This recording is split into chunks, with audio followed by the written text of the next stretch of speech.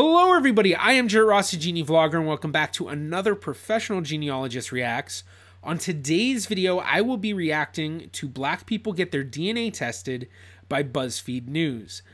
I have seen a few of these Buzzfeed DNA videos, so I'm guessing this is going to be fairly similar to the others where they have, 4 or 5 different people who work for BuzzFeed, this one being Buzzfeed News, get their DNA tested, and they just go through the results and see what's different and all that. So this one should be fairly interesting. It's 5 minutes long, so I hope there'll be 3 or 4 different people at least.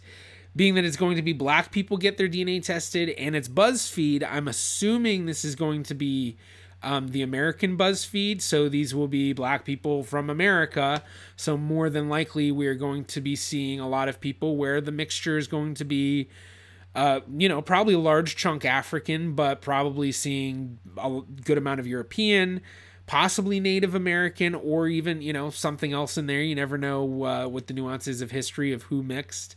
I think that it will be a pretty interesting video, but I'm not really going to say much else. But before we do jump into the video, please be sure to give this a thumbs up. It really does help me out. Also, be sure to subscribe and click that bell for notifications on future videos. But with that fun stuff said, let's just jump right into the Holy shit. It's not even, no. I am mostly nervous because I don't know what is going to come out of that test. African is it's going to be a majority. 100% African. That test comes back. And I am 70% like European. I don't even know what I would do. Probably I'm a not. Caribbean woman. If she's Caribbean, she might have some Native. She may be one of the ones that has Native American. Possibly not, but if she comes from a Caribbean heritage, that's a bigger possibility. I see it more commonly with people who are Afro-Caribbean than I guess Afro-American is what you could say, or African-American. Showing Black pride by saying, I want to know more about my people. Definitely being West Indian has influenced my life. My mother is from Trinidad and my dad is from Barbados. Afro-Latina or Latino, to me, at least, means embracing that African ancestry. So she may also have some of that Native American as well. A lot of Black families, we can just trace our ancestry. We can just trace it so far.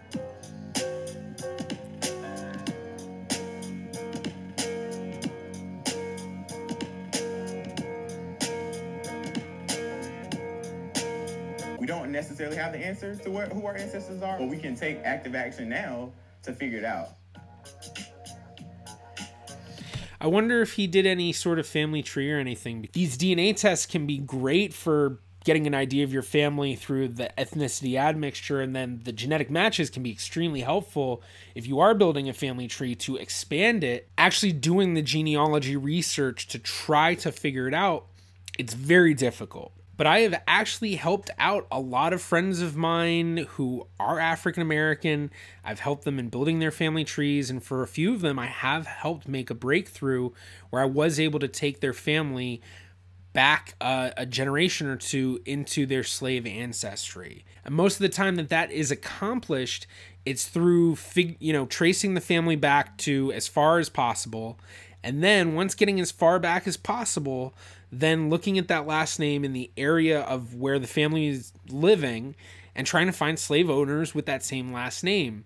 And if you're lucky enough, you will find a slave owner with that same last name that also has some sort of documentation tied to them beyond a slave schedule, although that can be kind of helpful in just determining did they have a slave about the age and gender that you were expecting. But finding like a will or a testament or, probate records, or even, there are records sometimes that will name the slaves. And sometimes you can not only get information that, confirms that your ancestor was one of these slaves, but sometimes you can even get information that helps you build a larger family tree. But as far as I know, there's only one video that I can think of, at least of all the reactions that I've done, where they've actually, it's been like about the genealogy, and it's been like a channel like this. It was the Fine Brothers, where it was, you know, people reacting to their genealogy. But like, I don't think I've ever seen a BuzzFeed where they're like, you know, people reacting to their family tree. It's always people reacting to their DNA. But I would love to see them do people reacting to their family tree, because that would be so much cooler to, you know, be like, here's your great grandfather, and here's his story, and here's what he did. And, you know, especially for people who are African American, I mean, if you've watched Finding Your Roots, I mean, the things that they find are absolutely amazing. Just to give you a few to look up, like Questlove's story, a really amazing story. Nas's family story was quite an interesting story. Don Cheadle, his family came from slaves who were held by the Chickasaw Nation. His family were enslaved by Native Americans. So there's a whole lot going on with history. And when you look into the actual genealogy, that's when you really pull out the story, the narrative, a lot more than just beyond, oh, I'm part African and part European and part this, which is still interesting. But yeah, that's my big rant. Come to you, saliva collection kit. And I guess I'm supposed to, oh, Jesus Christ. I'm Eleni. I work in customer care at 23andMe. Use a bit of a tube, and then we extract DNA at our lab from the saliva, break up that DNA into short segments, and then we compare it to our reference data or people with known ancestry. Wow, okay. So I got a little pie chart and a map. Okay. Holy shit. 71.8% Sub-Saharan African. Sub-Saharan African, 60%. 78.4% Sub-Saharan African. Wow. Okay, can I note that I am only 13% European? European is 35.2% European. 20%. Just show all of the ethnicity admixture all together or something. I hate this jumping around. Like, I mean, I guess it's fun in a sense, but like to really analyze each one makes it a lot harder, because now I can't, you know, I'm getting a piece of each single person separately. European. Maybe they'll show a big so chunk. Like, I was sort of right. Not really. So I'm like super black, which is kind of cool.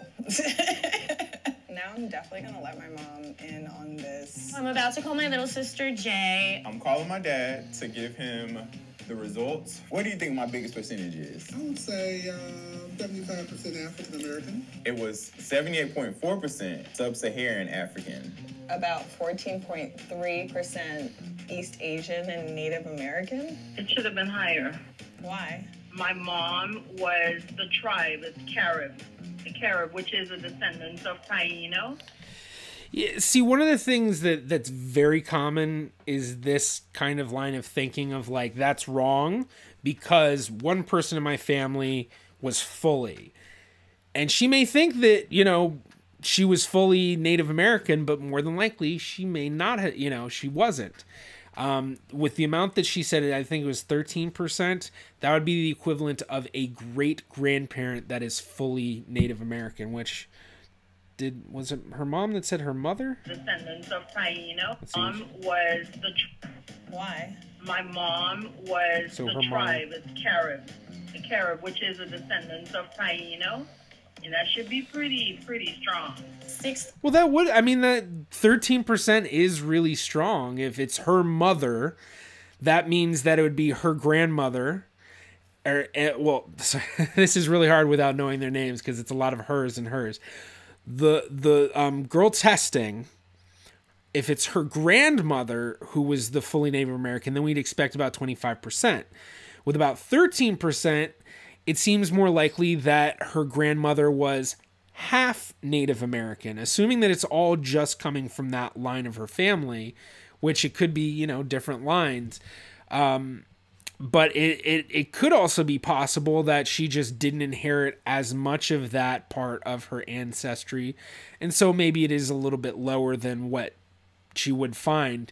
But honestly, if you did her family tree, that would be the way to figure it out, because she may be able to take it back to second, third great grandparents, and then she finds out that, oh yeah, well, my grandmother, she may have been whatever in the tribe, but when you look at her ancestry, well, you know, her one parent was fully Native American, the other one was only partially Native American, and you know, that's why it is like it is. So just because the family story says it's one way doesn't mean it actually is that way.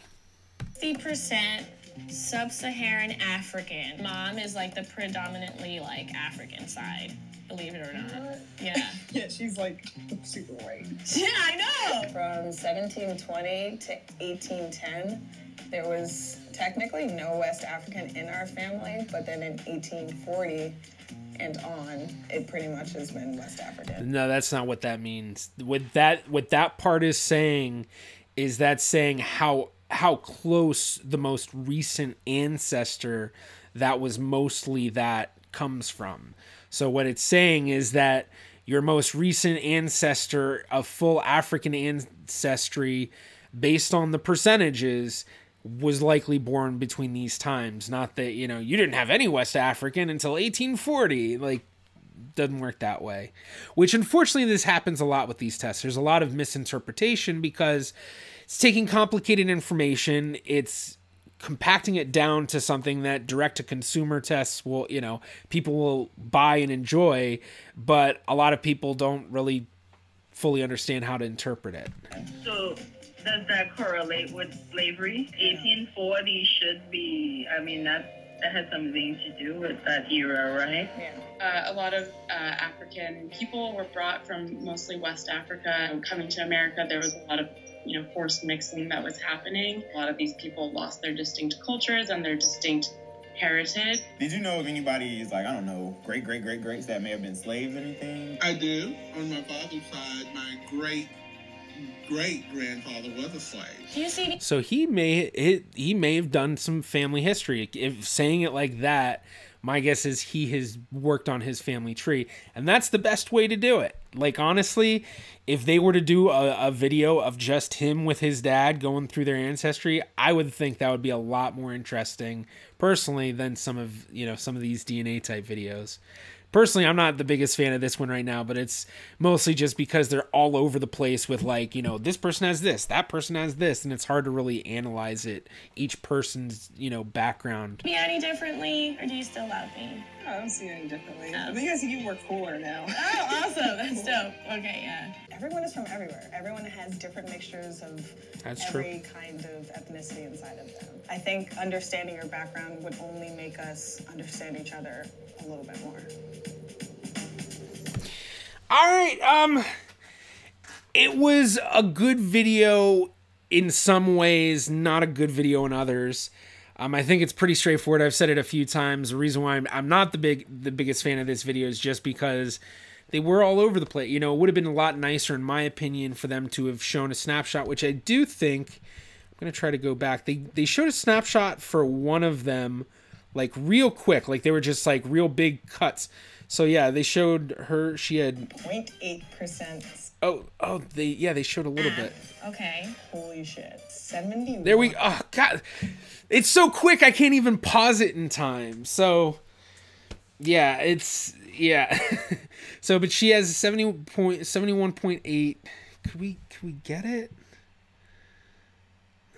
Probably not. I'm gonna end up spending too much time not trying to do this. But yeah, I hate when videos don't give the information. It's just so lackluster.